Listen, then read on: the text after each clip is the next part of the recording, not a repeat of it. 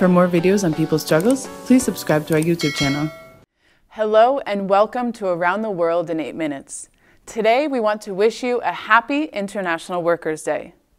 Every year on May 1st, communist parties, trade unions, and all sections of the working class across the world come together to celebrate International Workers' Day. The day honors the struggles of generations of workers and pays homage to comrades who have sacrificed their lives for a better world.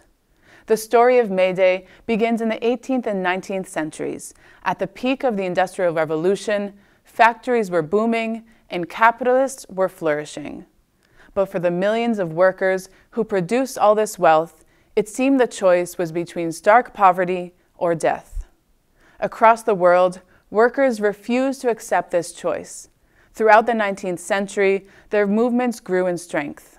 In 1848, Karl Marx gave the iconic call, "The proletarians have nothing to lose but their chains. They have a world to win. Workers of all countries unite." In the following decades, workers' organizations became a powerful force worldwide. In 1884, a countrywide movement was called for by the Federation of Organized Trades and Labor Unions in the United States. The slogan was 8 hours for work, 8 hours for rest, 8 hours for what we will. The struggle was to begin May 1st, 1886 in Chicago. Mass protests were carried out on May 1st and 2nd. But on May 3rd, the police attacked and killed picketing workers at the McCormick Reaper plant. On May 4th, a bomb exploded at a protest gathering to condemn the police brutality. Using this pretext, police opened fire again, killing 4 workers.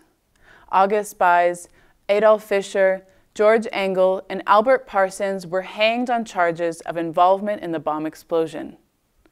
The cause of the 8-hour workday continued to inspire workers. The Second International called for global mobilization on May 1st, 1890 for the 8-hour workday. This was the first May Day celebration.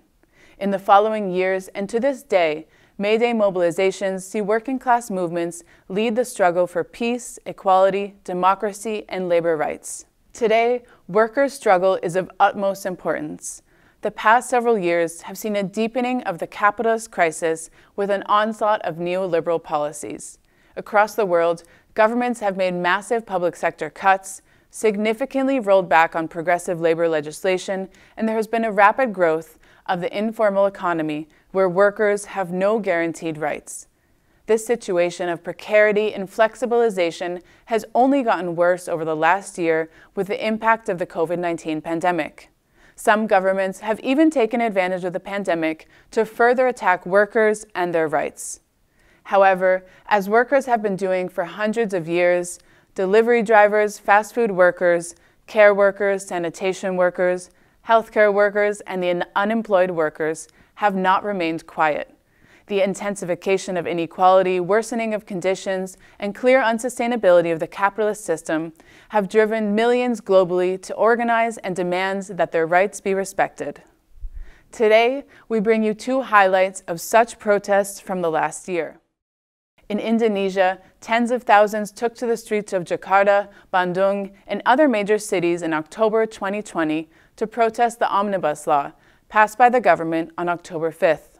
The protests were organized by a coalition of trade unions, student groups, and environmental activists to oppose the Omnibus Law, which would bring sweeping changes to over 79 existing laws concerning labor, environment, private investments, and other areas.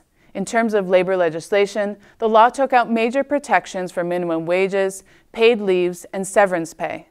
The law completely does away with sectoral minimum wages in favor of localized minimum wage standards set by provincial and regional governors. The law also takes out significant environmental regulations and limits on polluting industries, and brings down the number of sectors barred from private investments from 300 to a mere 6. The government responded with brutal repression to the mass protests, attempting to silence the dissent. In the first week of the protests in October, over 6,000 people were detained, of whom several hundred were slapped with criminal charges. Hundreds were injured in the crackdown, and several cases of attacks against journalists were also registered.